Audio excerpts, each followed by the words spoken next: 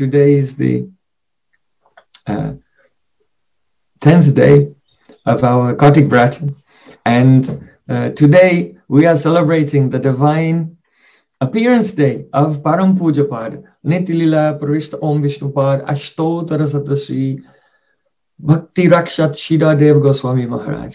Srila Shriddhara Maharaj ki jai. Сегодня мы празднуем День Божественного явления Пуджапада Шрилы Бхакти Ракшак Шридхар Дева Махараджа.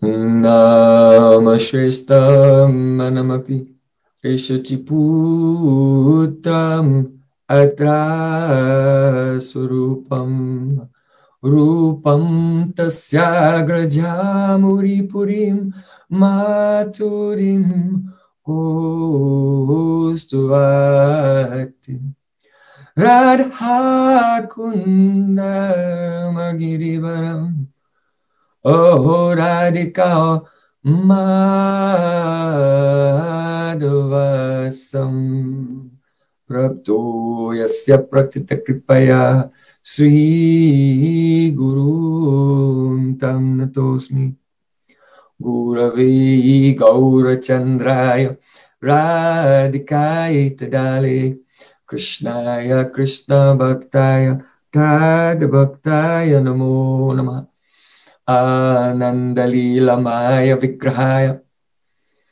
He Mabadibhyat-chavi Sundaraya Tasmai Mahaprema Rasapradaya Chaitanya Chandraya Namo Namaste Chaitanya Chandraya Namo Namaste Chaitanya Chandraya Namo Namaste Sham Sundar Shikanda Shikar Smarha Sumurali Manohara Radhikar Sukamama Kripanidhe Sopriya Charana King Kurim Kuru Tavaivasmi Najivami Tvaya Bina Iti Vikyaya Devi Tam Nayamam Charanantikam.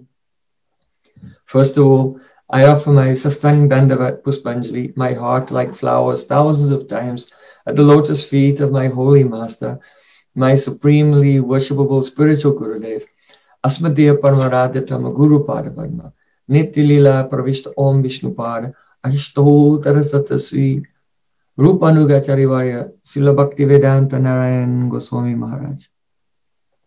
Secondly, I offer my pranam thousands of times at the lotus feet of my Param Gurudev, to Srila Prabhupada, to Param Pujapad Srila Bhakti Rakshak Shriddhara Goswami Maharaj, and to all of our Sri Rupanuga Gaudiya Guru Parampara. And finally, I offer my pranam to all the assembled Vaishnavas and Vaishnavis, Vancha Kalpaturubhasa Kripa Sindhubhya Vachaputinam Pavanebho Vaishnavibhyo Namo Namah. So during this auspicious month of Kartik, a very great Vaishnava appeared in this world it was Saturday, the 10th of October in the year 1895. В этот благодатный месяц Картику великий Вайшнав явился в этот мир. Это произошло 10 октября в 1895 году в субботу. And it is said in Shastra that Ishwarera Janmatiti Yehino Pavitra Saimata Vaishnavera Titira Charitra. Just as the appearance days of the Supreme Lord are Pavitra, purifying, so similarly, in the same way, the appearance days of Vaishnavas are also glorious and purifying, not less. Шастра утверждает, что дни явления вайшнавов не менее павитра, не менее благодатны и святы, чем явление самого Господа. So it's most essential to observe with Harikatha and with the feast, Kirtan, Puja and festival, the appearance and disappearance days of great saints. И посему очень важно праздновать киртаном, Харикатхой, прославлением Вайшнава, дни явления и также дни ухода великих святых личностей, чистых Вайшнавов. In fact, to neglect such days would be aparad, an offense. На самом деле существует опасность того, если мы пренебрегаем отметить такое важное событие, то это уже попадает в категорию аппаратхи, оскорбления. So on the one hand, one will attain something negative in the form of offense. And on the other hand, by neglecting the appearance day of a saint, one is also missing out on something very positive. And that is that these festival days are unprecedented opportunities to be showered in the mercy of those great Vaishnavas. То есть, с одной стороны, если мы пренебрегаем такими важными днями, то мы зарабатываем последствия аппаратх, а что еще более обидное и страшное, мы упускаем возможность украсить свою жизнь, приобрести вот это сокровище возможности приблизиться к пониманию славы великой личности, обрести самбанду с такой личностью.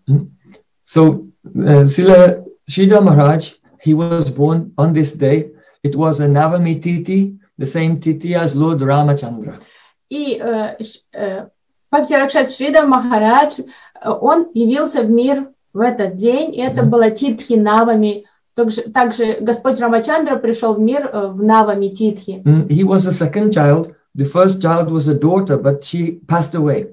Махарадж был вторым ребенком у его мамы, потому что девочка, которая родилась до него, не выжила. So after that, his mother started to wear a Ram Kavacha. Потеряв первого ребенка, мама стала носить Рам Кавачу. So he was born on the same tithi as Lord Ramachandra. His mother was wearing a Ram Kavach, and he was given the name Ramendra Sundar. И мама свято верила в силу этого оберега, этого Рама Кавачи, и вот у нее родился мальчик, и родился в Навами Титхи, и ребенка нарекли Рамендра. Ramendra Sundara Bhattacharya. He was from very high class Brahmin family, Bhattacharya. Ну, со всеми титулами это будет Шри Рамендра Сундар Бхаттачарья, потому что он был родом из возвышенной брахманской семьи высокой. In West Bengal. В Западном Бенгале. And later, after he was initiated by Srila Prabhupada, his name became Sri Ramananda Das. После того, как он получил инициацию Шрилы Бхактисиддханты Сарасвати Такура, он обрел имя Шри Рамананда Дас. So, one of his earliest memories is when he was a little boy, his father was carrying him on his shoulders, and in the distance he heard a Harinam Sankirtan going on. В своей биографии он пишет свои самые ранние воспоминания, что однажды папа нес его на плечах, и он услышал пение Санкиртана группы. So he was crying and he said, "Oh, Papa, take me to the Sankirtan, take me there." He didn't know what it was, he was just attracted. Он не знал, что это было, что это за звуки, но он настолько спонтанно привлекся, он стал плакать и умолять папу отнести его туда, к тому месту, откуда издается эта музыка. So to console the baby, his father carried him there, and then he was overjoyed at a very young age to become connected with the chanting of the holy names. Папа с радостью согласился исполнить просьбу сына и отнес его к Санкиртану, и ребенок радовался. Это его было первым контактом с движением Шри Чайтаньи Махапрабху в этом мире. In his early age, he went to stay in his maternal uncle's house, and there his auntie taught him all the Mahabharata and the Ramayana. И в детстве, несколько лет, в раннем детстве он провел в доме своего дяди, брата мамы, и тетя там его обучала Махабхарате и Рамаяне. So even though at that time the intelligentsia and wealthy persons of Bengal, they were becoming very anglicized or influenced by the British Empire and Western European culture, but from his childhood he was very much attracted to the old Vedic ways and the orthodox point of view of the Vedic Sanskriti, Vedic culture. Несмотря на то, что в то время среди интеллигенции высших слоев общества уже была мода равняться на Запад, то есть на Англию, все же Шрила Бхакти Ракшак Шридхара Махарадж с детства его сильно влекло к древней ведической культуре, его родной, к ведическим писаниям, Рамаяне, Махабхарате. So, то есть в санскрите вот эта ведическая культура была. When he was about 9 years old, he was admitted into the local high school. Когда ему было 9, он пошел в школу. And there used to be a debating club there. И там он вступил в ораторский клуб, который проводил дебаты. And in the debates, he always used to take the side of the traditional Vedic Sanskrit culture. И в дебатах он всегда выступал на стороне, защищая славу древней ведической культуры. And even the teachers, they used to take up the side of the ideas of the Renaissance and the Reformation and the ideas of Enlightenment thinkers of Europe. And as a child, he used to debate them, giving the perspective of the Vedas and even defeat his teachers. С детства он был ярый приверженец древней ведической культуры, несмотря на то, что учителя тоже любили ссылаться на философов и писателей эпохи Возрождения, им так нравилась вся западная культура и философия, все же ребенок всегда оспаривал значимость, величие, превосходство и правоту ведической культуры. His memory was very sharp. He could remember whatever he read or heard. У него была потрясающая память, блестяще он запоминал на ходу все, что слышал, все, что читал. And by the time he graduated from the local high school at the age of 15, he could already compose a Sanskrit poetry. И к тому времени, как он закончил школу, когда ему было 15 лет, он уже писал на санскрите, он сочинял поэзию на санскрите. So what really inspired him when he was young is that he was interested in the sacrificing.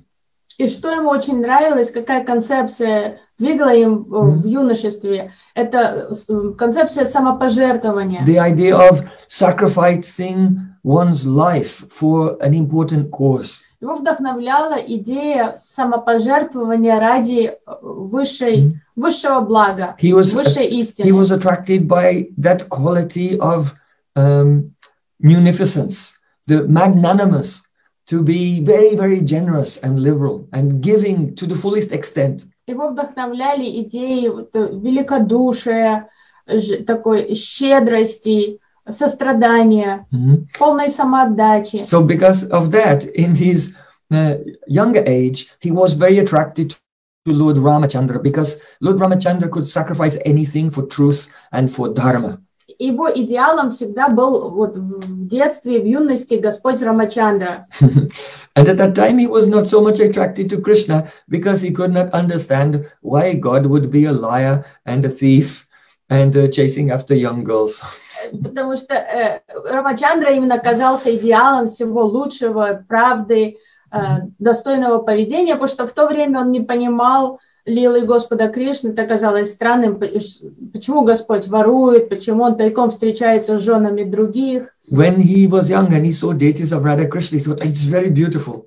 But on the level of virtues, he was somehow more attracted to Lord Ramachandra at that stage in his development. Когда он видел божества Радхи и Кришны, они сильно привлекали его сердце, но на уровне ума ему казалось, что Господь Рамачандра преисполнен большего достоинства и как добропорядочности, чем Кришна. So gradually his attraction came to Krishna by reading the Bhagavad Gita. Но когда он стал читать Бхагавад-гиту, он почувствовал сильное влечение к Шри Кришне. And then when he discovered the teachings of Chaitanya Mahaprabhu, then by hearing Mahaprabhu's descriptions of Krishna, he was becoming more attracted to Krishna. Но позже, когда он ознакомился с учениями Шри Чайтаньи Махапрабху, с его трактовками лил Кришны, то он почувствовал еще больше тяги к сознанию Кришны. So then he realized that he liked Lord Ramachandra because he was so generous, so magnanimous. И потом он понял, что Господь Рамачандра ему нравится так сильно, потому что он идеал самопожертвования. Yes, he was attracted to that ideal of self-giving. Ему нравился вот этот пример того, что кто-то готов пожертвовать собой, своим комфортом, своей жизнью ради общего блага. So because of this, when he heard the glories of Radharani, now he was very attractive because he was very attracted to her because Radharani is the embodiment of complete self-denial for the happiness of Krishna. И так как вот это качество самопожертвования, бескорыстности настолько ему импонировало, когда он узнал больше о Радхарани, она стала для него идеалом, потому что она всегда готова пожертвовать всем ради Кришны.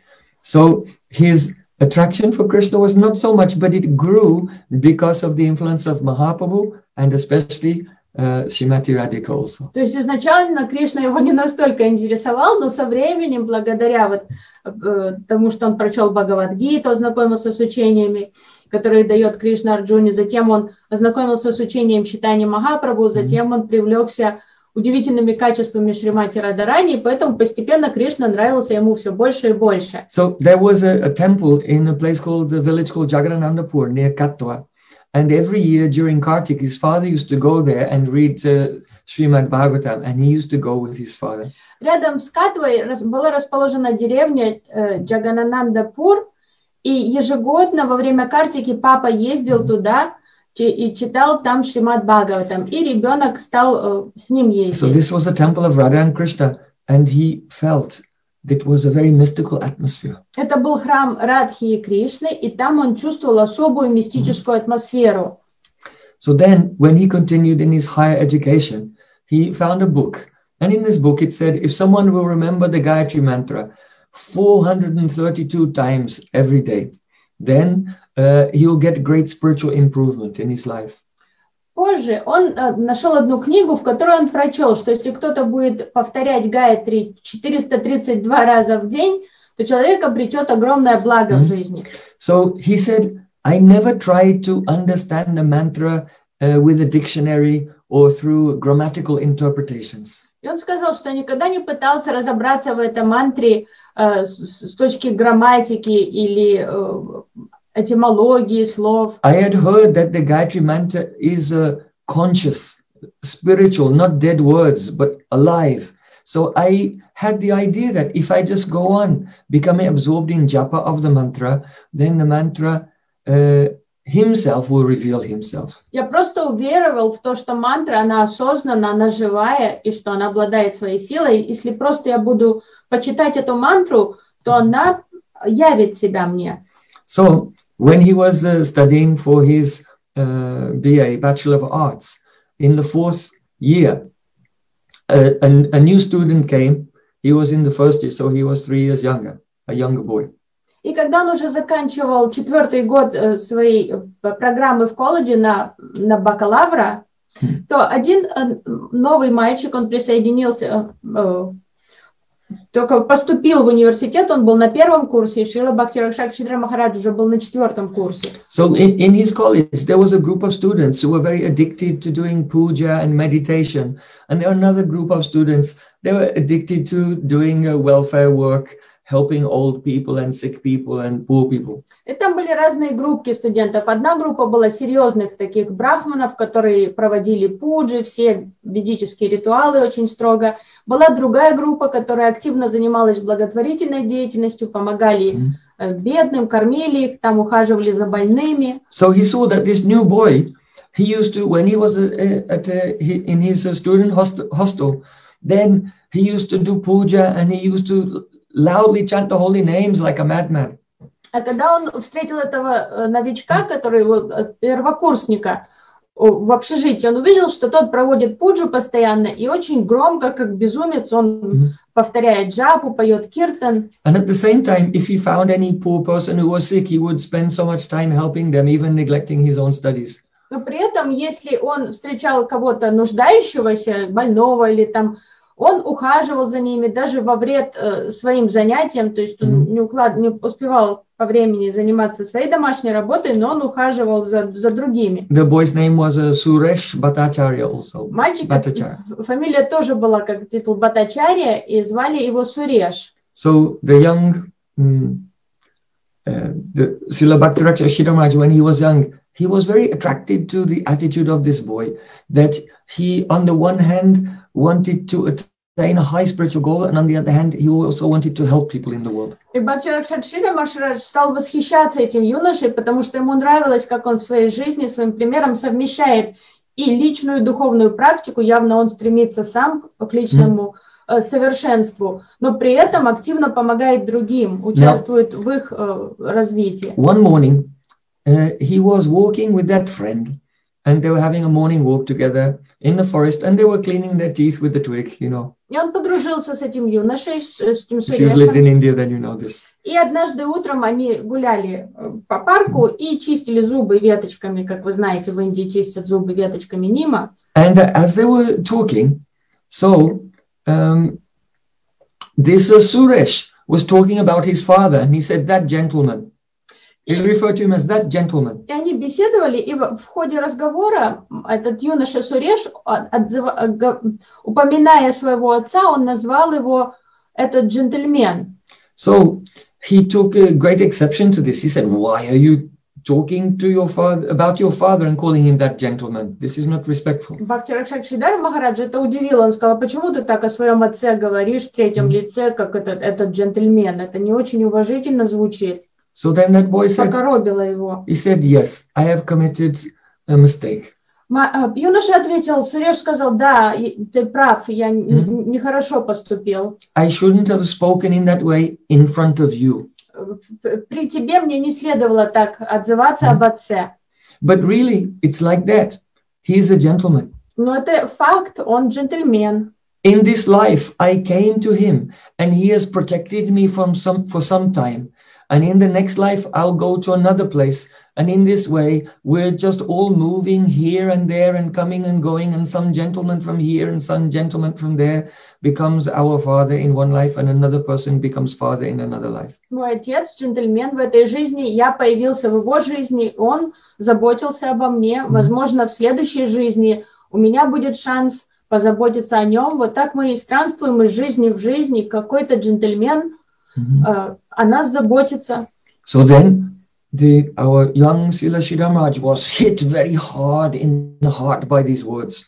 Эти слова, они как копье вонзились в сердце юного Шрилы Бхакти Ракшак Шридхара Махараджа. His mind was reeling. Прямо у него как голова закружилась. He had such a profound realization. То есть он стал настолько много осмысливать в этот момент. As if becoming dislocated from his previous vision, which was of the illusory energy. То есть появилось какое-то иное внутреннее состояние у него, сознание, как будто бы он стал высвобождаться из вот каких-то оков иллюзии, пленки иллюзии. This was his pastime of finding enlightenment. То есть это он явил в этом проявлении вот эту лилу того, как он достигает совершенства. He began to think, yes, it's true. Он задумался действительно о том, что сказал Суреш, сказал, это правда. We are living in the midst of a mother and father and brother and family members. But who are these persons? What real relationship do we have with them? We are coming in one situation and going, and then coming into another situation and going. There's no stability anywhere. Он сказал, действительно, мы живем, вот у нас есть и мама, папа, братья, сестры, дяди, тети, но кто эти люди на самом деле, какие отношения связывают нас, потому что вокруг нас столько нестабильности, столько всего непредвиденного, все так быстро меняется в жизни. Srila Shriddhara Maharaj said, at that point, I saw the whole world to be vacant, completely empty. И он сказал, в этот момент весь мир показался мне каким-то пустым. And I felt I was in a chaotic position, like being tossed around in an ocean. И я почувствовал какую-то неуверенность, дискомфорт, как будто бы нет стабильности вообще, как будто бы я попал в волны океана, которые тащат меня куда хотят. Where did I come from? Where am I going? Я задумался о том, откуда я пришел, куда я направлюсь. How long will I stay in this temporary situation before I'm washed into the next situation? Сколько времени я проведу в этой временной ситуации, до тех пор, пока меня перекинет в другую временную ситуацию. I am just like one uncertain point in an infinite expanse. Я одна крошечная частичка в этой бесконечности. I realize that all the worldly achievements have no value. И я понимаю, что мирское не несет в себе никакой ценности, никакие мирские достижения не будут ценными для меня. It was the last year of his 4-year studies. Так как это был уже последний год, он уже был выпускником But в этом году. He stopped studying. Но он бросил учебу. His friend said, "What are you doing? Your father is sending money, and he is not a wealthy man, and you are not studying. You will not pass your final examinations." Однокурсники стали журить его: что ты делаешь? Тебе совсем немного осталось до выпускных экзаменов. ты сейчас забросил учебу, папа посылает тебе деньги на учебу, он будет в ужасе, когда узнает, что ты провалишь экзамены. But his realization of the nature of reality was so profound that he could not become absorbed in mundane study. His friends even said, look, sit down. If you can't study, we'll read to you. Но его реализации были настолько глубокими, настолько потрясли его, что он не мог больше заниматься. То есть вот эти мирские все предметы уже совершенно не интересовали его. И его однокурсники говорили, ну давай мы тебе будем читать. Если ты сам из учебника читать не можешь, мы будем тебе читать, ты просто слушай. At that time, a friend gave him a book on Sri Chaitanya Mahaprabhu's life and teachings. And then he devoured that. There he found, oh, here is a sustenance. Here is a hope for the future. Here is the shelter that I need. Но в это же время один из знакомых подарил ему книжку о жизни, деяниях и учениях Шри Чайтаньи Махапрабху, и он ее быстро проглотил, просто прочел на лету и понял, что вот это и есть смысл жизни, это и есть что-то настоящее, конкретное, что обладает ценностью. So, at that time, then his father passed away. В это время его отец покинул этот мир. And he wanted to do a penance after the passing away of his father. И после ухода отца он хотел провести обряд очищения. So for one son, he never used for 1 year, he never used umbrella or any shoes. То есть он принял на себя такую аскезу, что в течение года он будет ходить босиком и не будет пользоваться зонтиком. And he dressed only in one piece of cloth. И просто носил простую, как доти, как. And like a half-mad person, for 1 year he just did agricultural work and took care of cows. То есть как одну гамчу он носил, и как безумец он просто увлекся вот служением коровам, ухаживал за коровами, возился с коровами постоянно. And then it came to his final exams for his BA. И к этому времени уже подошло время экзаменов, выпускных экзаменов на бакалавра. And on this particular, the examination was extremely hard. And afterwards, all the students came out and said that was a complete massacre, and hardly any of them could pass. И в этом году как раз экзамены выдались почему-то очень сложными, экзаменаторы были очень строгими, билеты были очень трудными, и все студенты вышли оттуда, сказали, такое-то кровавое побоище было, а не экзамен. And when the results came, they had failed and Srila Shriddhara Maharaj had passed, and they were amazed. They said, what is this? He did not study at all. He was just worshipping God and trying to satisfy God, and he passed everything. Но когда выдали всем оценки, опубликовали оценки, оказалось, что все студенты провалили экзамены, а Шрила Бхакти Ракшак Шридхар Махарадж, он сдал на отлично. И все недоумевали, он целый год напролет ничего не учил уже весь к концу года, только там с коровами возился, молился. Каким образом он сдал, а мы провалили? So before his father died, he asked him, promise me that you will get married. Перед тем, как отец умер, он попросил сына, пообещай мне, что ты женишься. But he could not commit, and so he just said, I'll try to do it. И так как это была последняя просьба умирающего, он Шридхар Махарадж растерялся, он не знал, как ответить, он не хотел врать, и он не мог не согласиться. Он сказал, я постараюсь. So at that time, that friend he had from the college, Suresh Bhattacharya, took him to meet a sadhu who was very famous and powerful at that time, but he was an impersonalist. His name was Pranavananda. Суреш Бхаттачарья, его друг с колледжа, он решил познакомить его с одним известным в то время садху. Ну, этот садху был имперсоналистом. Шри Pranavānanda его звали. He's the founder of the Bharat Seva Ashram. If you have traveled in Bengal or Orissa, then you know this was a very big organization. Он был основатель Bharat Seva Ashrama, достаточно известной благотворительной организации в Бенгалии. So at that time, that sadhu Pranavananda tried to bring Srila Shriddhara Maharaj into his mission. И вот этот саду Шри Пранавананда попытался завлечь Шрилу Бхакти Ракшак Шридхара Махараджа, юношу, его в свою миссию, задействовать его. But he flatly refused to join. Но Шридхар Махарадж наотрез отказался присоединяться к миссии. He said, I have sold my head to Gauranga Mahaprabhu and I cannot go anywhere else. Он сказал, мое сердце принадлежит Гауранге Махапрабху, поэтому я не буду нигде, кроме как ему служить. That powerful sadhu said, I also have great reverence for Sri Chaitanya Mahaprabhu. На это саду сказал, я тоже с великим почтением отношусь к Шри Гауранге Махапрабху. But we have to develop in stages. Но нам нужно развиваться поэтапно. So the first stage should be the Buddhistic abnegation, denying the worldly things by following the ideals of Buddha. Поэтому правильный процесс развития нужно вначале, первый этап это буддистическое отрицание мира, то есть нужно отречься от материи, от иллюзии этого мира. Then in the next stage we should try to follow Shankara Acharya's Vedanta and attain Gyan, knowledge.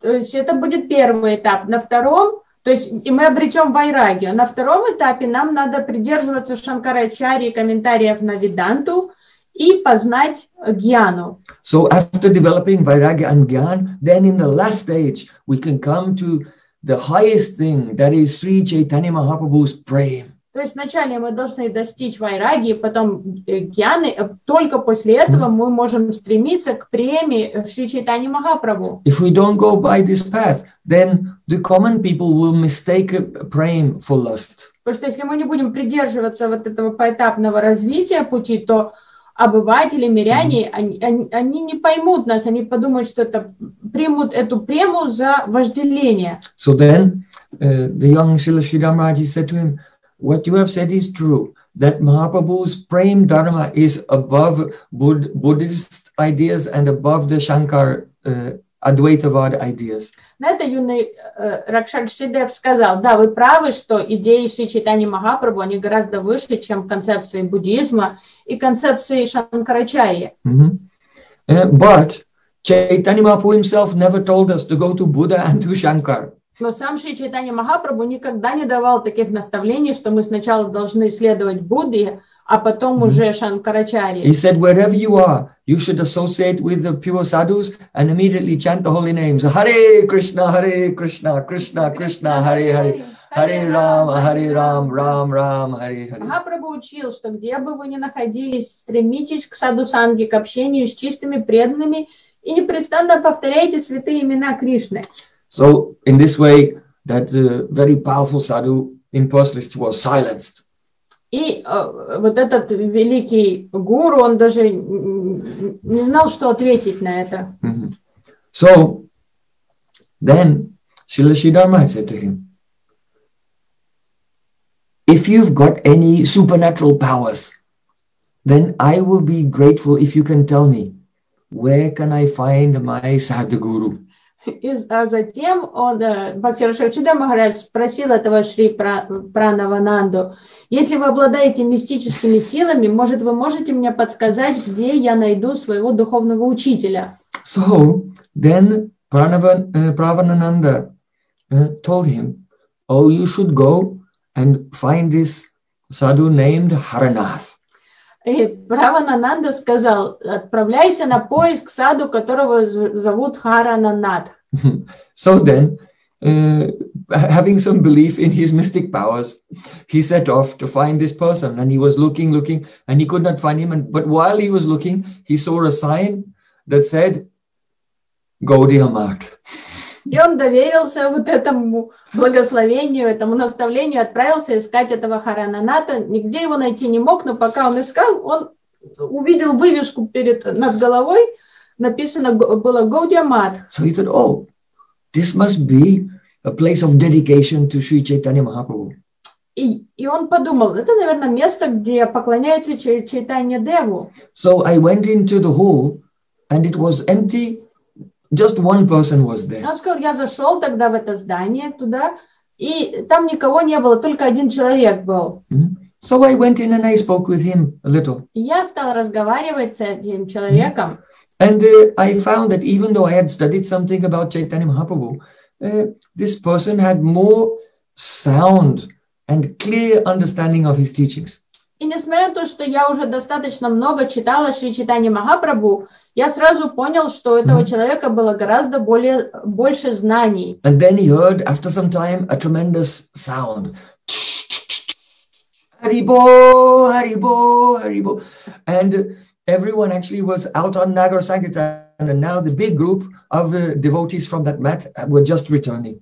И вдруг он услышал громкий гул киртана, и как оказалось, что храм Гаудия-матх был пустым, потому что все преданные были на Харинам Санкиртане, и сейчас вся группа возвращалась. And in the front of the Sankirtan, dancing with a danda in his hand, was Prabhupada Srila Bhakti Siddhanta Saraswati Thakur. И в начале вот этого шествия первым шел Шрила Бхактисиддханта Сарасвати Такур с дандой в руках. Srila Prabhupada ki jai. So then, as he arrived, he gave his danda to someone, and then he came inside.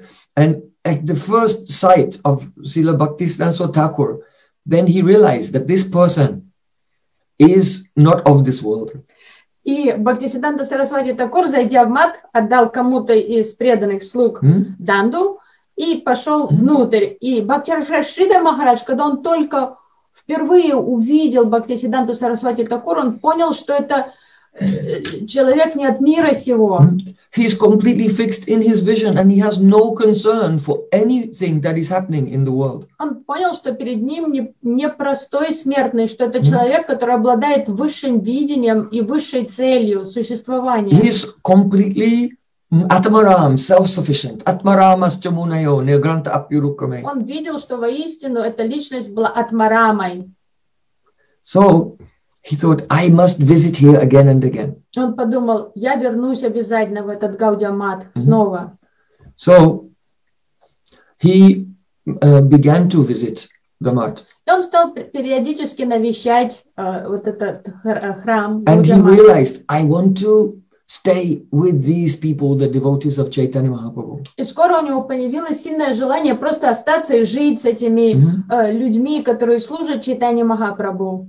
And the thought came to him, well, what is stopping me from coming and living with these Vaishnavas? И он задумался, что собственно, не дает мне жить с ними? So he thought, oh, my father has passed away. Подумал, отец уже ушел. But my mother is still alive, and my wife is, he was married. К тому времени он уже женился, он думал, ну, у меня жена, и за матерью нужен уход. So, but on that day the thought came, oh, I just want to be with the Vaishnavas. В этот день у него появилась такая четкая мысль, что я хочу жить с вайшнавами. But what happened? That very day when he returned home, he found that his wife was ill.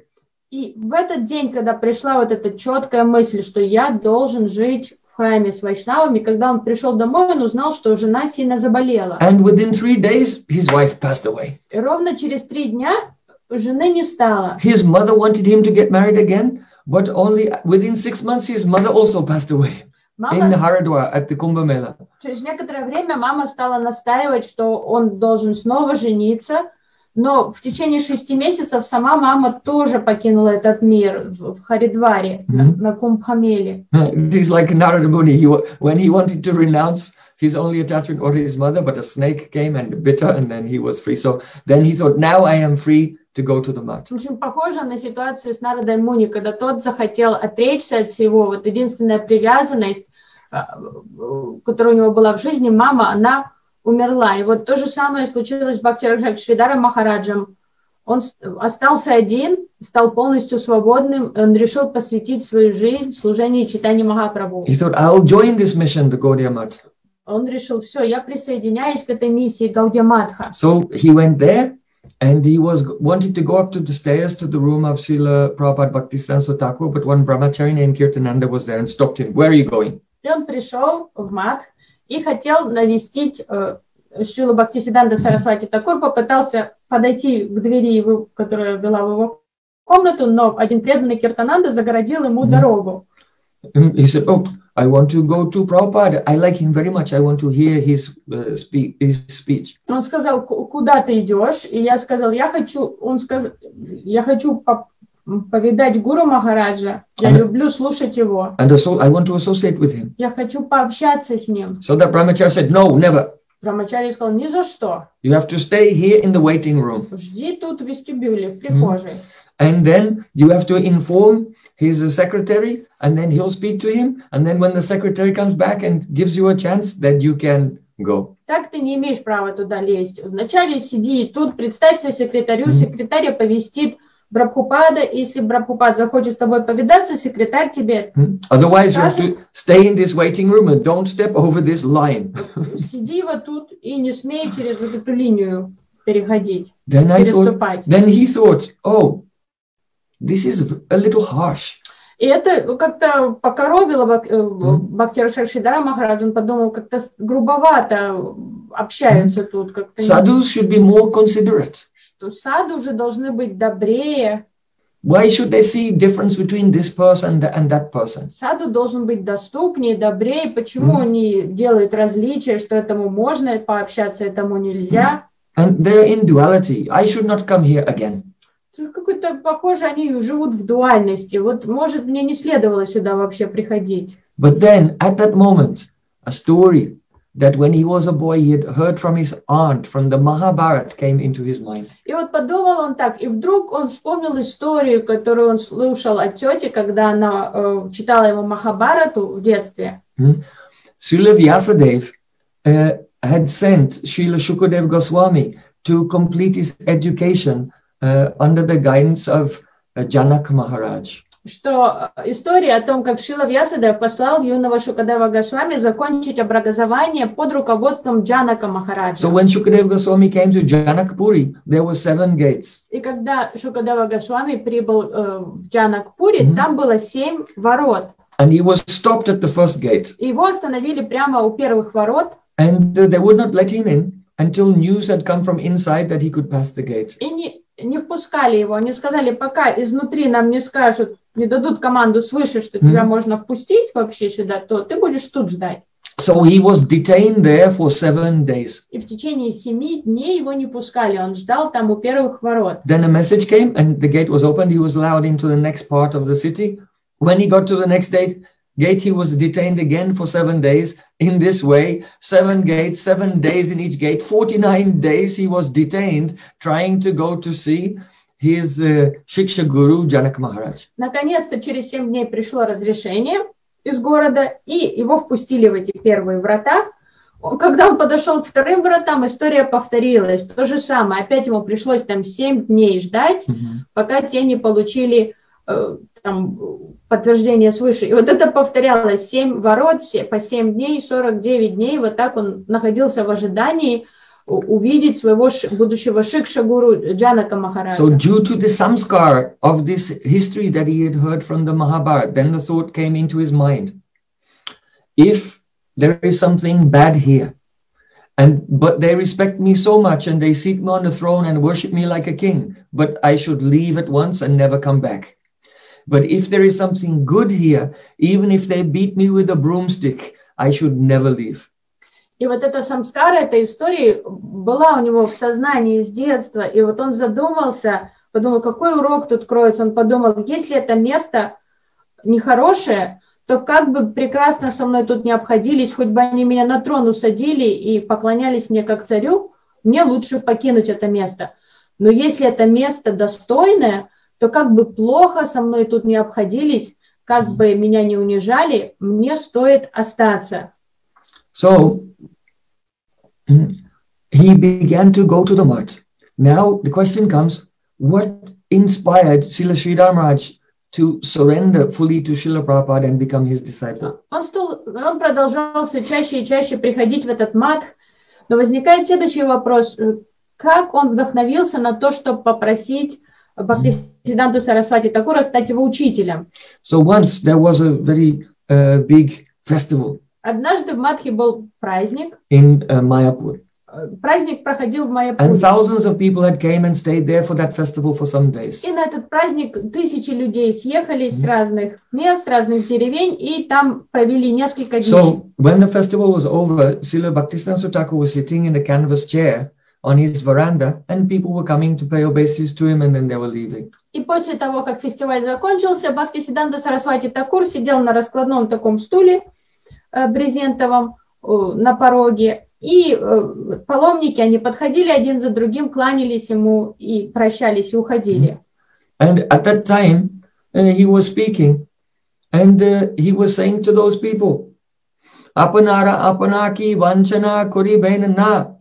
Oh, don't cheat me, you people, don't cheat me. И вслед вот этим прощающимся Бхактисиддханта Сарасвати Такур говорит: люди, что же вы меня обманываете? Не обманывайте меня. So the young Shriddhara Maharaj, he was listening. What is he saying? How can they cheat him? Юный Бхакти Rakshaka Shriddhara Maharaj прислушался и думал, что он имеет в виду, что как они его обманывают. They were invited to come, and now they were leaving. So what's the question of cheating? Что он имеет в виду? Их сюда пригласили на праздник, и сейчас они отправляются домой. О каком обмане идет речь? Что он имеет в виду? So then Srila Prabhupada said to them, you all came with the understanding that you will engage yourself in the service of Krishna. Бхактисиддханта Сарасвати Такур говорил этим людям: вы пришли сюда с пониманием, что вы погрузитесь в служение Кришне. And because of this, I have entered into a relationship with you. Из-за этого я вступил в отношения с вами.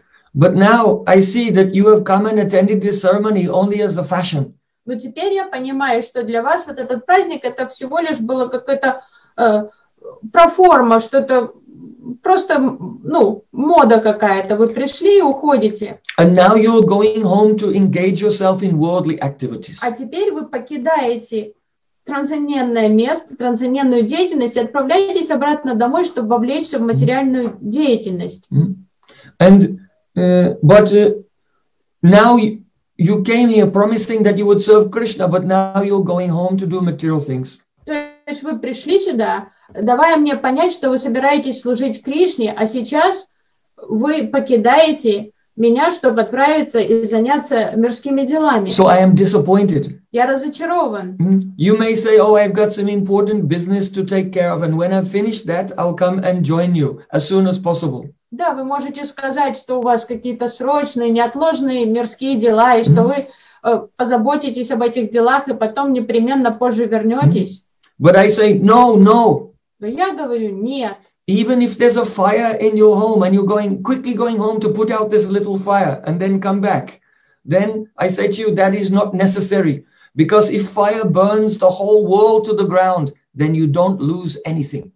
Даже если вы мне скажете, что у вас там пожар дома, и вам важно туда сбегать его и потушить, и потом вы вернетесь, я вам говорю, что нет необходимости бежать туда и тушить этот пожар. Actually, it's to your advantage, because you become disconnected with all those things which have been burnt. Даже если весь мир сгорит, это не потеря, и даже это выгодно для вас. Если сгорит ваш дом, и вы все потеряете, это обрубятся все ваши мирские привязки, вы станете свободны. Try to understand everything that you are looking for, every object of your innermost hankering, you can find correspondingly in Krishna. Поймите, люди, все, что вы ищете в жизни, все ваши грезы, мечты, амбиции, вы все это найдете в Кришне. That means if you are looking for love, you'll find that love in Krishna nowhere else. Если вы ищете любовь, то я вас уверяю, вы нигде любви не найдете, кроме как в Кришне. If you like music, you like art, you like poetry, everything you will find in Krishna, nowhere else. Если вам нравится музыка, поэзия, искусство, я вас уверяю, что все это вы найдете только в Кришне. All your necessities will be satisfied in the service of Krishna only. Все, что вам необходимо, все, что вам воистину требуется, все это вы найдете в сфере Кришне. Not anywhere else. So why are you cheating me and where are you going? Нигде в другом месте вы этого не найдете. Что же вы меня обманываете? Куда вы отправляетесь сейчас? So then Shriddhara Maharaj said, hearing this, I was amazed. I thought, nowhere in the world can I hear such intense hankering for Krishna bhajan. И Бхакти Rakshaka Shriddhara Maharaj сказал, я просто замер на месте, когда я осмыслил, что говорит Прабхупад, потому что я понял, что нигде в мире я не найду вот такой жажды Кришна баджана, такой настоящей жажды. I have to throw my head here. И я понял, что надо оставить мою голову тут. So it was there and then that Srila Maharaj decided, I must become his disciple. То есть вот в это время как раз он и понял, что я хочу стать учеником Прабхупады. So he received initiation and became named Ramananda Das. И он тогда получил посвящение, и его стали звать Рамананда Дас. At first he was working in the printing press, but he was not so attracted to proofreading and all of these things. He wanted to go out and preach. So he went preaching with Hayagriva Das Brahmachari. Сначала он совершал севу в типографии, но ему не особо нравилось там редактировать книги, издавать публикации, ему хотелось проповедовать. И вскоре у него появилась возможность отправиться в люди на проповедь с Hayagriva Brahmachari. And seeing that he was very qualified and very dedicated, in 1930, Srila Bhaktisiddhanta Thakur bestowed upon him the renounced order of life, and he gave him the title Srila Bhakti Rakshaka Shriddhara Gosvami Maharaj. И вскоре, увидев достоинство своего ученика, как он замечательно проповедует и служит, Шрила Бхактисиддханта Сарасвати Такур дал ему посвящение в саньясу ашрам. So then he preached in many places. И Шрила Бхакти Ракшак Шридхара Махарадж проповедовал повсюду. Sometimes he was in Madras. Иногда в Мадрасе. And he constructed a temple there. Построил храм в Мадрасе. Sometimes he was in Allahabad. Иногда в Аллахабаде. So in Allahabad in 1932, that is when actually our Srila Prabhupada, the founder A.C. Bhaktivedanta Swami Prabhupada, was staying in Allahabad and working for a pharmaceutical company. And at that time, Srila Shriddhara Maharaj also stayed in his house. And Srila Prabhupada took initiation from Prabhupada Bhaktisiddhanta Thakur at the Rupanuga Gaudiya Math in Prayag. 1932. И как раз вот в 1932 году, в то время Шрила Аче с вами Прабхупада жил в Аллахабаде, он работал на фармацевтической компании, и Бхакти Ракшак Шридхара Махарадж гостил у него часто, и как раз в Рупануга ашраме в Праяге Шрила Прабхупада получил посвящение у Шрилы Бхактисиддханты Сарасвати Такура. So you know that Srila Prabhupada said that Srila Bhakti Rakshak Shriddhara Maharaj is my Shiksha Guru. So I benefit so much from his association. So what to speak of you? He said to his disciples. И Шрила Прабхупада, Аче Бхактивиданта с вами Прабхупада, он отзывался о Шриле Бхакти Ракшак Шридхаре Махараджи как о своем Шикша-гуру. Он сказал, это мой Шикша-гуру. Я столько пользы от него получаю, столько знаний. Что уже говорить о вас, какое благо вы можете от него получить, он сказал, обращаясь к своим ученикам. He said his realizations are so deep. If you listen to him speak and you hear his realizations, you will faint. Шрила Прабхупада, Аче Бхактивиданта Свами Прабхупад говорил, что реализации Шрилы Бхакти Ракшак Шридхара Махараджа настолько глубоки, если он поделится ими с вами, вы просто в обморок упадете от восторга. So once Srila Prabhupada was traveling on a train with Srila Shriddhara Maharaj. Однажды они вместе ехали поездом куда-то. And one sannyasi who had been preaching in Germany and England was with them. And he said, oh, there are philosophers in Europe and they can ask such questions. There are not even any answers to those questions. И с ними ехал саньяси, который до этого уже пытался проповедовать в Англии, в Германии.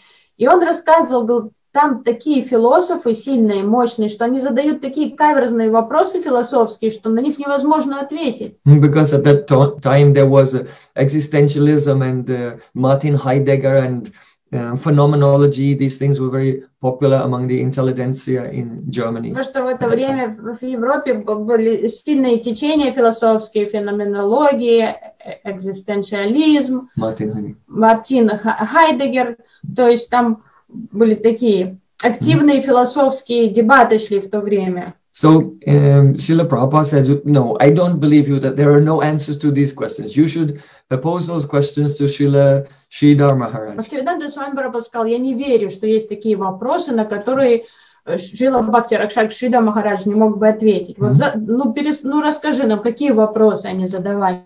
So Srila Shriddhara Maharaj was very familiar with the history of Western philosophy. After finishing his BA, he went to law school and had to study also Western philosophy. Шрила Бхакти Ракшак Махарадж был хорошо знаком с западной философией, потому что после того, как он получил бакалавра, он пошел учить юриспруденцию, поэтому он знал философию западную. So then they had a very long discussion, and Srila Shriddhara Maharaj established all the conclusions of the Vedas and Chaitanya Mahaprabhu. Саньяси пересказал все вот эти вопросы, которые он считал очень сложными, а Шрила Бхакти Ракшак Махарадж ответил на них всех очень подробно в контексте ведической парадигмы и учений Шри Чайтаньи Махапрабху. And when Srila Prabhupada heard the brilliance of the presentation of Srila Shriddhara Maharaj, then he was so ecstatic, and because at that time India was under the rule of the British. So the Indians had been conquered by Europe. But when Srila Prabhupada heard this debate, he said, "Today I feel that India has conquered Europe." И Бхактивиданта Свами Прабхупад так радовался, когда он слышал эти ответы Бхакти Ракшак Шридхара Махараджа. В то время Индия находилась под контролем Англии, и он сказал: сегодня Индия победила Европу. So Srila Shriddhara Maharaj was sometimes preaching in East Bengal, Bangladesh, what is now Bangladesh. Иногда Шридар Махарадж проповедовал в Бангладеше, в Восточном Бенгале. And sometimes he was in charge of the new mat in Bombay. Он также заведовал новым матхом в Бомбее. Sometimes in Delhi also. Иногда он ездил в Дели. So he was very intensely engaged in preaching service. Постоянно был активно занят служением. So in 1937, when Srila Bhaktisiddhanta Thakur became ill, then Srila Bhakti Rakshaka Maharaj came to stay with him. В 1937 году, когда Шрила Бхактисиддханта Сарасвати Такур заболел, Шрила Бхакти Ракшак Махарадж немедленно приехал к нему. So at that time, when just one day before Srila Bhaktisiddhanta Thakur left this world, he said to Srila Shriddhara Maharaj, "Oh, you sing Si Rupa Manjari Pada." И за один день до того, как Бхактисиддханта Сарасвати Такур ушел в прокат Лилы, он попросил Шрилу Бхакти Ракшак Махараджа спеть Шри Рупа Манджари Пада. So Srila Shriddhara Maharaj was hesitating. Бхакти Ракшак Махарадж заколебался. So then Kunja Babu, who later became Bhaktivilas Tirtha Maharaj, he indicated to the Pranavananda Brahmachari that was to become Bhakti Pramod Puri Maharaj, indicated to him, "Oh, you sing," because he was such an expert kirtaniya. И когда преданные увидели, что Шрила Бхакти Ракшак Махарадж как-то тянет, что он колеблется, то Кунджа Бабу, который позже стал Шрипад Бхакти Вилас Тиртха Махараджем, он попросил одного из брамачари, который славился своим пением, был лучший певец, Праванананда, который позже стал Шрилой Бхакти Прамод Пури Махараджем, он сказал ему: "Ты спой."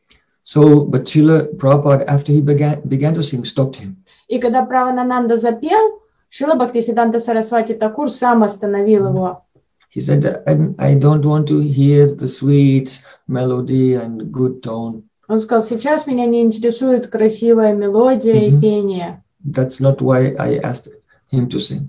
Я по другой причине попросил So then he made Srila Shriddhara Maharaj sing this song. Бхакти Ракшак Шридхара Махараджа петь, и он настоял, чтобы тот спел для него.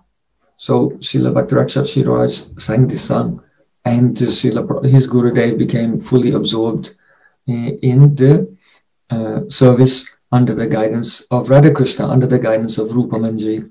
И когда Шрила Бхакти Ракшак Шридхара Махарадж запел, Шрила Бхактисиддханта Сарасвати Такур погрузился в служение Радхи и Кришне под руководством Рупы Манджари. And the next day, Srila Prabhupada entered into the Nitya Lila of Radha and Krishna in his eternal swarupa of Nayana Mani Manjari. И уже на следующий день он вошел в Нитья Лилы Радхи и Кришны в своем вечном духовном облике Наяна Мани Манджари. So the other god brothers who were there, they saw this very dramatic moment, and they understood, and they said to Srila Shriddhara Maharaj, "Oh, we know that it wasn't that he just asked you to sing a kirtan, but he empowered you, and by this he gave you the blessing of admission into the realm of Rasa Seva.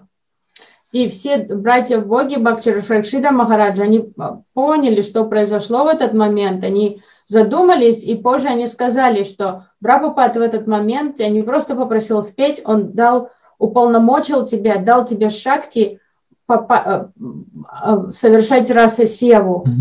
So, the question comes, why did Srila Bhaktisiddhanta Thakur give him this title, Bhakti Rakshaka Shriddhara? И возникает вопрос, почему Шрила Бхактисиддханта Сарасвати Такур, когда он дал саньясу, дал вот этот титул Бхакти Ракшак? Well, because some years before, Shriddhara Maharaj had composed one poem. Потому что несколько лет ранее, до этого, Бхакти Ракшак Шрида Махарадж написал один стих, сочинил. Shri Gaura Numatam Swarupa Viditam Rupa Grajendadritam Rupadhyai Pariveshitam Ragugana Aswaditam Sevitam Jivadya Abhirakshitam Shukashiva Brahmadi Sammanitam Sri Radha Padasevanamrita Hotadhatam Isho Pavan. So this is a verse glorifying Srila Bhaktivinoda Thakur. И он прославил в этом стихе Шрилу Бхактивинода Такура. It means, oh, that which was the gracious gift of Gaurachandra.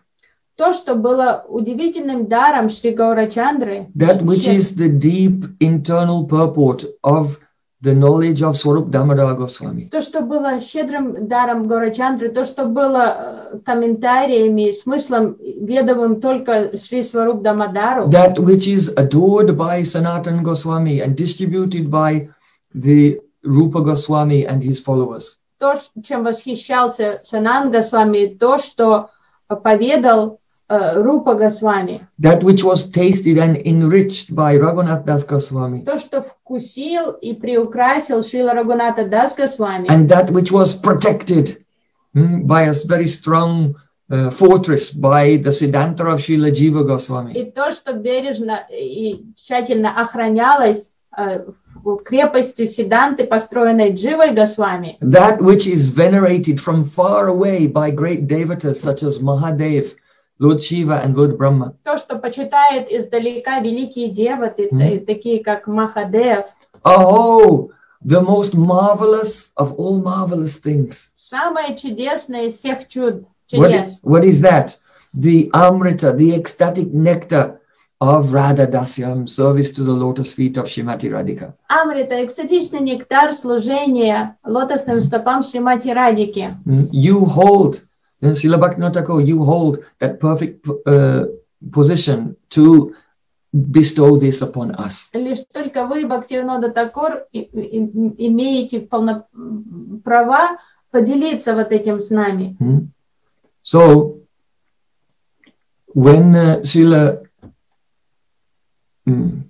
Srila Prabhupada heard this poem, he was very pleased. И вот это стихотворение очень понравилось Бхактисиддханте Сарасвати Такуру. He said, this poem has a very happy style. Он сказал, мне нравится стиль, такой радостный стиль and поэзии. it is so fine that Srila Shriddhara Maharaj has not written it. Srila Bhaktivinoda Thakur has written it himself. И такой потрясающий. And it has just come out from the mouth of Srila Shriddhara Maharaj. Такой стиль, ажурный, радостный стиль. Мне кажется, что все-таки это стихотворение написал сам Шрила Бхактивинод Такур и поведал через уста Шрилы Бхакти Ракшак Шрида Махараджа. So Prabhupada Bhaktisiddhanta Thakur said, upon hearing this, I am satisfied that what I came to this world to give will remain here after I am gone.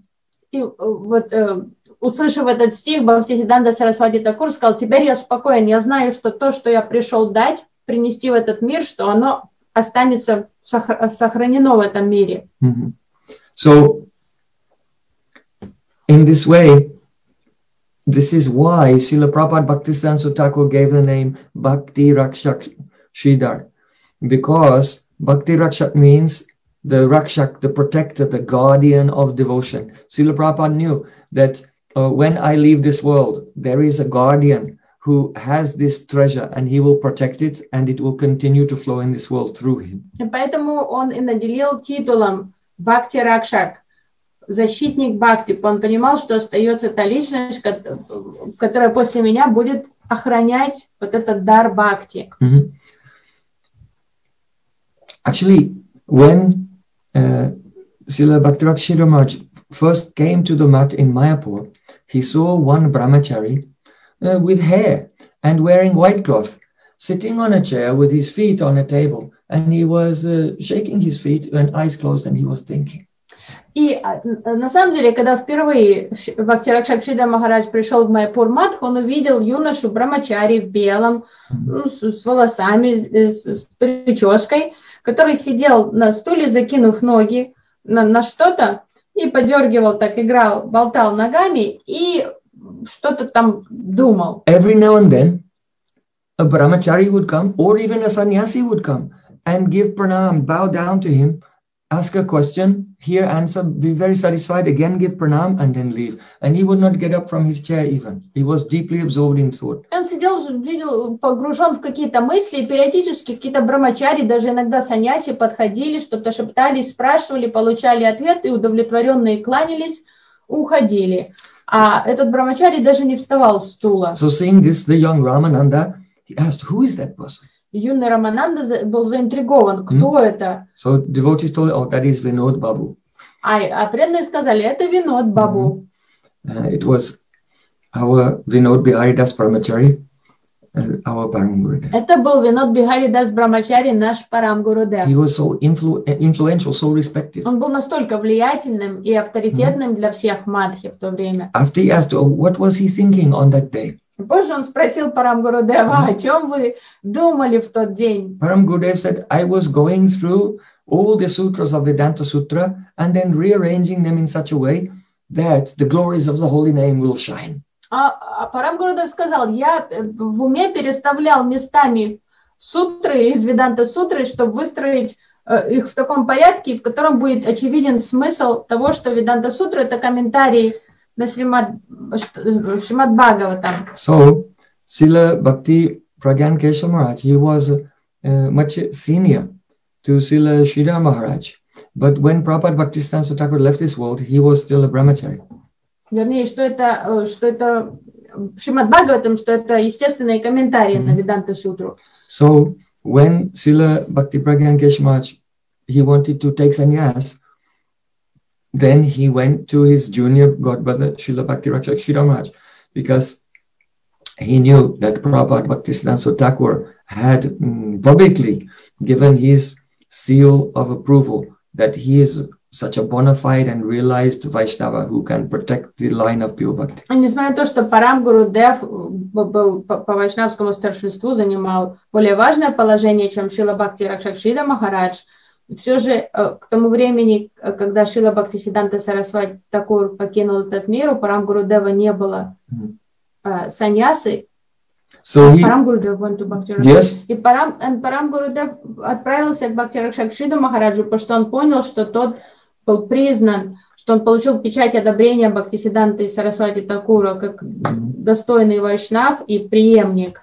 So, our Param Gurudev, when he was only 17 years old in 1915, while Prabhupada Bhaktisiddhanta Thakur was still chanting his vow of 1 billion names, and Srila Gaura Das Babaji Maharaj was still in this world, there was no Gaudiya Math at all. He had come in those days, so he was very senior.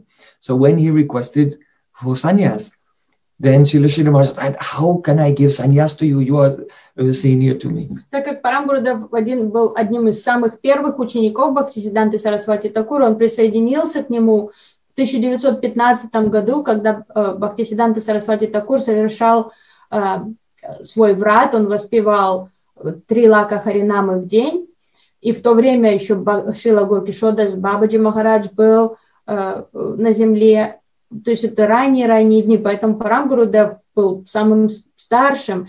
И когда он пришел к Бхакти Ракшак Шридхару Махараджу и попросил его дать ему саньясу, тот был в шоке, он сказал, ну кто я, как я могу дать тебе саньясу, я никто.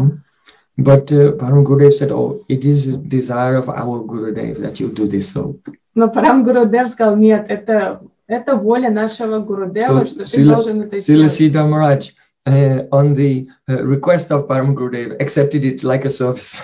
И по просьбе Парам Гурудева, по его настоянию того, что тот сказал, что это воля нашего гуру, ты должен исполнить эту волю, Шрила Бхакти Rakshaka Махарадж исполнил его просьбу как севу ему. So, as you know, Srila A.C. Bhaktivedanta Swami Prabhupada took sannyas from Srila Bhakti Pragyan Kesha Maharaj. So, Srila Shriddhara Maharaj is not only Srila A.C. Bhaktivedanta Swami Prabhupada's godbrother, but he is his sannyas Param Gurudev. И, как вы знаете, позже Ачарья Бхактивиданта Свами Прабхупада, он получил саньясу, инициацию от нашего Парам Гурудева. То есть, по факту, Шрила Бхакти Ракшак Шрида Махарадж не только Гуру Бхай, брат в Боге для Шрилы Прабхупады, но также его Парам Гурудев по саньясе, так как он дал саньясу Парам Гурудев, в свою очередь, дал Шриле Прабхупаде. So, Srila Bhakti Rakshak Shriddhara Maharaj, when he spoke just in conversation, his words were coming out like poetry.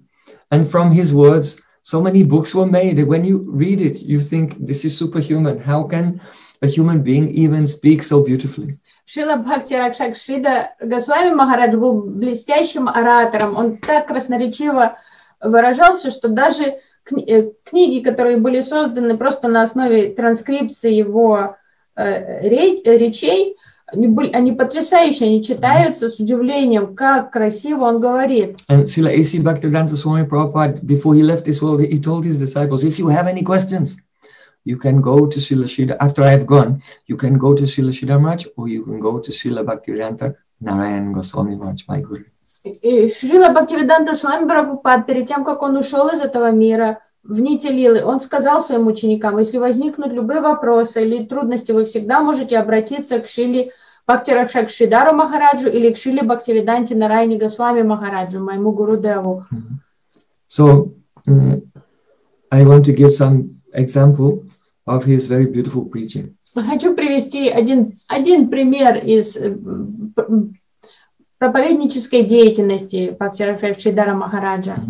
So, once in Bengal, there was going to be there was a debate going on between a very famous, world famous, and especially he was a big celebrity in Bengal, Dr. Radhakrishnan, and another doctor named Dr. Nagaraj Sharma.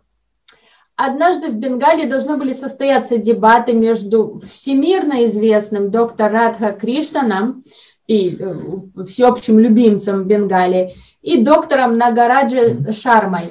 So, Dr. Radhakrishnan, contrary to his name, was actually a Mayavadi. Несмотря на свое духовное имя Радхакришнан, доктор Радхакришнан был Майявади.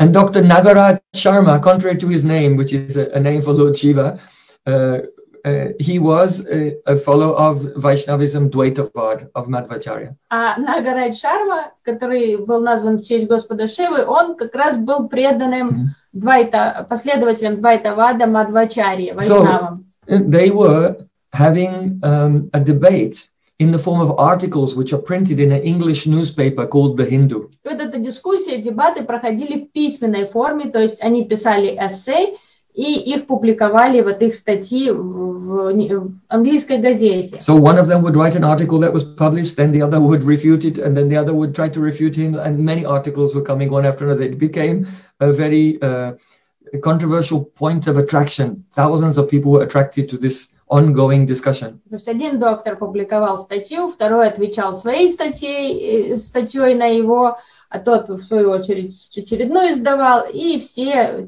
читающие, то есть была огромная аудитория следящих за вот этими дебатами, и всем это было очень интересно. So, the followers of this Dvaitavad and Advaitavad, they decide, let's bring the two of them together and have a live debate in Chennai.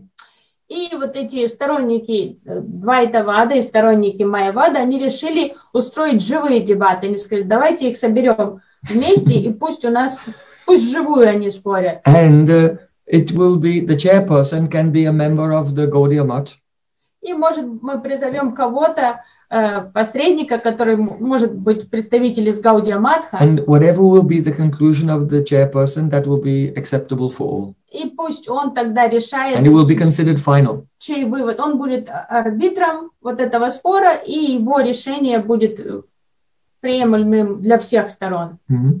So, at that time, the organizers of the debate, they came to Srila Bhakti Madhav Maharaj, and they made a proposal to this. And Srila Bhakti Madhav said, yes, Shriddhara Maharaj should be the chairperson in this debate. И организаторы этого события, они пришли в Гаудия Мат, поговорили с Шрилой Бхакти Дайат Мадхавой Махараджем, и он согласился, что Шрила Бхакти Ракшак Шридхар Махарадж будет представителем Гаудия Матха на этих дебатах, что он станет арбитром. So then at that time, Srila Prabhupada Bhaktisiddhanta Thakur sent a message to Srila Bhakti Dayat Madhav Maharaj to come and join him in Calcutta on the day of the debate. So then Srila Bhakti Dayat Madhav Maharaj wouldn't be there.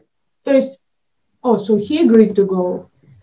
Or he nominated? He nominated Srila Shriddhara Maharaj, but then he got news that he had to leave and go to Calcutta, so he wouldn't be there. И в день дебатов, как раз когда на этот день назначенный, когда были дебаты, Бхактисиддханта Сарасвати Такур призвал Шрилу Бхакти Дайат Мадхава Махараджу к себе. So actually, Srila Bhakti Dayat Madhav Maharaj it was before his sannyas. He was Hayagriva Prabhu. В то время еще у него не было саньяса, его звали Хайагрива Прабху, и Прабхупад Бхактисиддханта призвал его к себе, то есть он не смог бы и присутствовать So на дебатах. Shriddhara Maharaj was very humble, and he said, "Oh, Hayagriva Prabhu, if you are not there, then I won't be able to chair this debate." Шрила Бхакти Ракшак Шридхар Махарадж сказал: "Ох, Хайагрива Прабху, если ты меня оставишь одного, я не смогу быть арбитром там, я не справлюсь с этой задачей."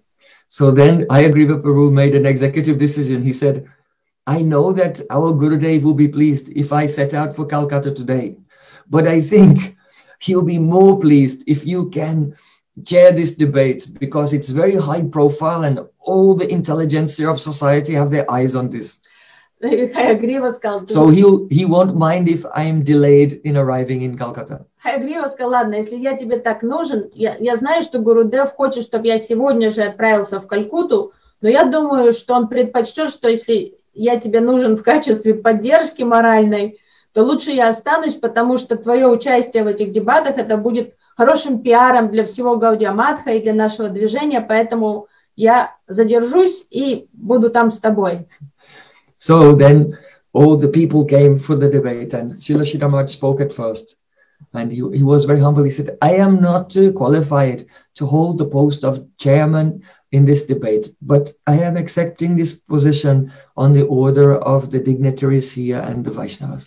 И когда вся аудитория собралась, Шрила Бхакти Ракшак Шридхар Махарадж очень смиренно выступил. Он сказал: "Я не обладаю квалификацией быть арбитром вот этих дебатов среди вот этих известных ученых, но все же по настоятельной просьбе организаторов я согласился принять на себя эту роль." So first Dr. Radhakrishna spoke, and he tried to establish the superiority of Advaitavad. Aham Brahmasmi, I am Brahman, Sarvam Kalvidam Brahma, everything is Brahman. Tattvamasi, you are Brahman, Prajnanam Brahman. Brahman is only knowledge, only light, no differentiation. Everything is one. И первым выступил доктор Раман Кришн, и он доказывал всем правоту имперсонализма, Адвайтавада, Ахам Брамасми, Сарвам Калвидам Брама, Таттвамаси, все вот эти принципы. Я Браман, ты Браман, все мы Браман. So when then after he'd finished his presentation of impersonalism, then Nagaraj Sharma began to present his Dvaitavad. Он закончил свое выступление с этим тезисом по превосходству Адвайтавада, и наступила очередь Нагараджа Шармы выступить. He said, because Vaishnavas are humble, they introduce themselves like this: Dasosmi, I am your servant. Он сказал, так как вайшнавы очень смиренные, они представляются Dasosmi, как я ваш слуга. But the Advaitavadis, impersonalists, they're unable to appreciate such dignity.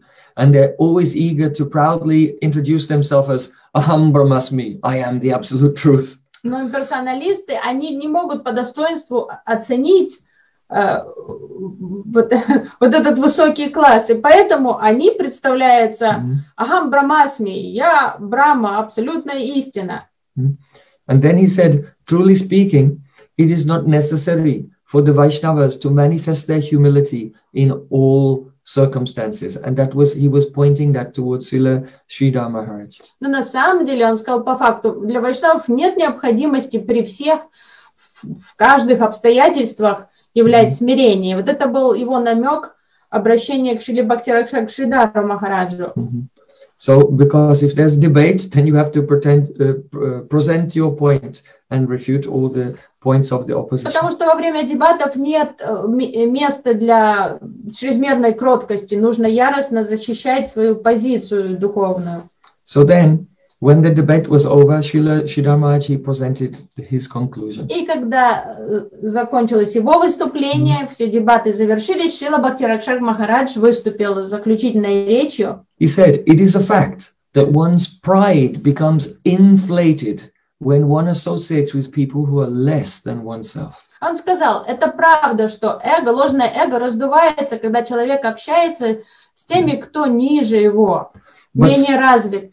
But such pride can never stay in the heart of a person who associates with the transcendental sadhus and realized elevated personalities. Он сказал, гораздо легче чувствовать себя умнее и выше, когда общаешься с недостойными, нижестоящими. Но это ложное эго тут же испаряется, когда ты находишься в присутствии высокопоставленных, достопочтенных садху. So just as a father naturally acts like a senior in front of his own son, but takes a humble position and acts as a junior in front of his own father, so similarly, the humility of realized Vaishnavas is natural. Он сказал, подобно тому, как естественным образом отец занимает положение старшего по отношению к своему сыну, но принимает положение младшего по отношению к собственному отцу, смирение вайшнавов, оно естественно. So those who have attained the eternal service of the wonderful transcendental Supreme Lord, their humility is not by force.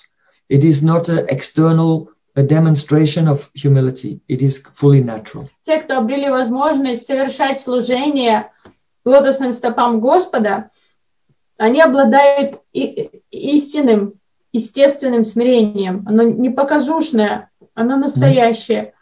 So, but if a person associates with those who are only lesser than him, then he's bound to become proud. Но если человек общается с менее развитыми, то ему легче оставаться гордецом. He said, being humble is not a mechanical process. И он сказал, смирение, развитие смирения – это не механический процесс. It's the natural product of realization. Потому что смирение – это естественный побочный продукт реализации, духовных реализаций. Just like Srila Krishna Skaraj Gosvami Pada said, Jagai madai hoite mui sei popista, purishera kita hoite mui sei lagista. I am more sinful than Jagai and Madai.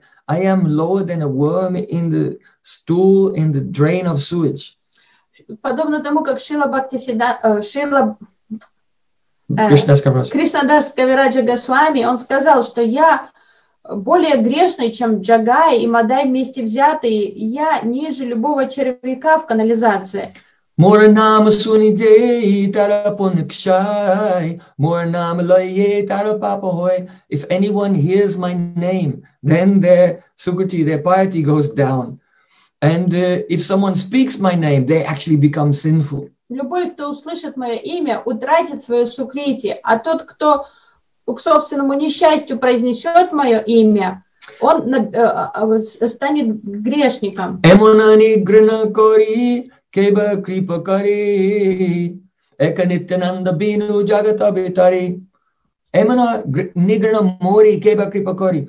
Who could give mercy to such a despicable person as myself? Кто может пролить милость на такого недостойного, как я? In this whole world, only one, that is Nityananda Prabhu, could be merciful to such a wretch as me. В этом мире есть лишь одна личность, кто обладает милостью и состраданием, чтобы помочь такому падшему грешнику, как я. Это Нитьянанда Прабху. this is not for show. He really feels like this because he has a realization of the higher realm. И вот это смирение Кришнадасской Раджа Госвами, оно не является притворным или просто для проформы. Это искреннее, глубокое смирение, которое возникло благодаря его осознанию высшей реальности. In Stavamala, Srila Rupa Goswami has written, Adropya paradhanam aviveka hatopyaham tvatkarunya pratikshosmi prasidamai madhava. Although I am like a deep mine full of offenses, and although I cannot tell right from wrong, oh my Lord, oh Madhav, I still pray for your mercy. Please bestow your mercy on me. В Ставамали Рупа Госвами молится, он говорит: Господь, несмотря на то, что я просто резервуар ужасных качеств, и я не могу отличить хорошее от плохого, все же я взываю к твоей милости, Madhava. And Sri Madhav Saraswati, a great Vaishnava from South India, he has prayed, Jnana lambabaka kechit kama balambaka vayam tu haridasanam paratrana balambaka. Some people are inclined to the path of Jnana. Other people are inclined to the path of karma. However, I am inclined to take the shoes of the servants of Hari upon my head and carry them. This is my position. Madhav Das, this is my path. Поэт Южной Индии, он сказал: некоторых привлекает гьяна, некоторых привлекает путь кармы, но меня привлекает возможность склониться у сандалий лотосных стоп Вайшнава. So, by understanding, Srila Shriddhara explained, by understanding the expressions of humility of such great saints, then you can, by comparison, understand the level of realization of the Advaitavadis, impersonalists. В своей речи Шрила Бхакти Ракшак Шридхар Махарадж, он сказал, приводя вот эти примеры истинного смирения, он сказал: если вы проникнетесь пониманием природы смирения, то вам станет легче понять позицию Адвайтавада и увидеть, что за этим стоит на самом деле. They have no realization of a higher plane. У них нет никаких реализаций по поводу высшей реальности. And so they say proudly, Aham Brahmasmi. И поэтому им так легко говорить Ахам Брахмасми. They say, Pasha Bado Bhavat Jiva, Pasha Mukta Sadashiva. A person that person who is bound in the ropes of Maya is called a Jiva. But when he becomes free from Maya, the Jiva becomes Sadashiva. Имперсоналисты говорят, что личность, связанная веревкой Майи, это Джива. Но когда эта Джива высвобождается из оков Майи, она становится Садашивой. Whereas on the other hand, how do the Vaishnavas feel? А что по этому поводу думают вайшнавы? Madzjanmana phalamidam marukaitavari matprataniya madanugara esha eva tad britya paricharika britya brityasya brityam iti mamsmara lokanata. Very beautiful verse of Mukundamala Stotra. The Vaishnavas pray, O Krishna, O Lokanas, O Lord of the worlds, O Slayer of the demons, Madhu and Kaitava, please be merciful to me and grant me my prayer that when you remember me, just remember me as the servant of the servant of the servant of your servant's servant. Есть прекрасная молитва Мукундамалы. Мукундамала Стотра. В этой говорится: о Локанат, о убийца демонов Мадху и Кайтабхи, будь милостив ко мне и исполни мое желание, мою молитву, чтобы ты всегда помнил, считал меня слугой, слуги твоего слуги. So, in this way, everyone was very moved by the powerful presentation of Srila Shriddhara Maharaj. И вот эта речь оказала сильное влияние на сердца слушающих. Люди были растроганы и впечатлены вот этими глубокими концепциями вайшнавизма. So, in this way, he touched the heart of everyone. И вот таким образом Шрила Бхакти Ракшак Шридхар Махарадж касался сердец людей, с которыми он встречался по жизни. So on this day, I am offering my Shraddha Pushpanjali, my heart, like flowers, thousands of times at the lotus feet of Srila Bhakti Rakshaka Shriddhara Maharaj, and I'm praying that he'll sprinkle one drop of mercy upon me and upon you all, that we can become the servants of his servants of his servants. И в этот день я завершаю свой Шрадха Пушпанджали, предлагаю свое сердце, как цветы у лотосных стоп Шрилы Бхакти Ракшак Девы Махараджа, Бхакти Шридхара Махараджа, и прошу его, чтобы он пролил каплю своей милости на меня и на вас всех, чтобы мы могли иметь возможность стать слугами его слуг. That by his blessings I pray that I may become completely free from all worldly attachments and considerations. Надеюсь, что по его милости я освобожусь от всех мирских привязанностей.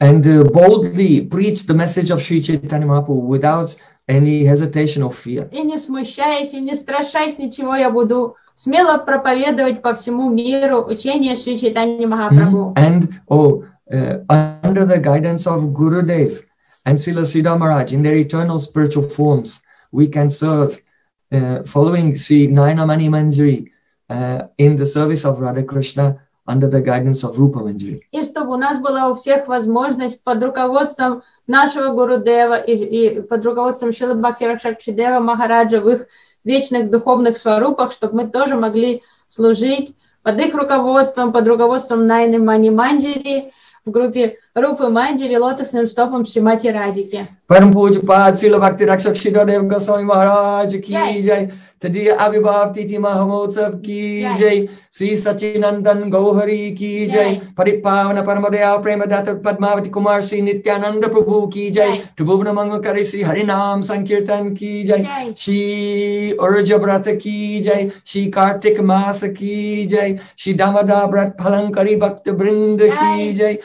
Bale Vrindavan Vihari Lala ki jai. Varasani Wali ki jai. Jai Jai Sri Radhe Shyam. Gaur Premanande Hari Hari Bol. My pranams to everyone, and we'll see you tomorrow. We'll continue to discuss the sweet pastimes of Balagopal in Vrindavan as described by Sri Satyavat Muni in his Sri Damodarastakam. Hare Krishna. Всем поклоны и до завтра. Завтра мы будем продолжать слушать Шри Дамодараштаку Сатяврата Муни.